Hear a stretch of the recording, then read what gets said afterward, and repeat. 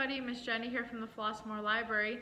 Thank you guys so much for tuning in to New Book Alert Tuesday, where I bring you guys 2 new books from our J collection. And today I brought you Are You a Cheeseburger? So this is actually a very unusual pair, a lonely raccoon and a seed. And just like the title suggests, the raccoon's like, "Are you a cheeseburger?" Does that look like a cheeseburger? No. But do you think it can turn into a cheeseburger? I don't know. You guys will have to check out this book and find out. It's super cute. Are you a cheeseburger?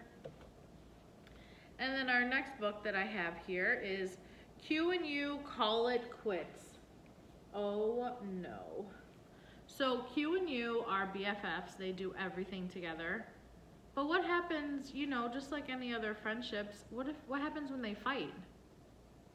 Do you think they'll like break up their friendship?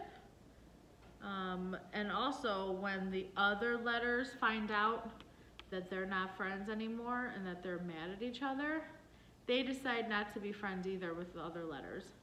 T and H, no more. S and L, no more friendship. W and R, no more. M and I, no more friendship for them. So we need to figure out how to get them back to being BFFs, right? So everybody can be happy. Everybody will know the alphabet and they can, you know, be happy together. They're BFFs, right? Alrighty. So if you guys want to find out how they come back together, or maybe they don't, and that's okay too, but you should check that out. So we have Are You a Cheeseburger and Q and You Call It Quits.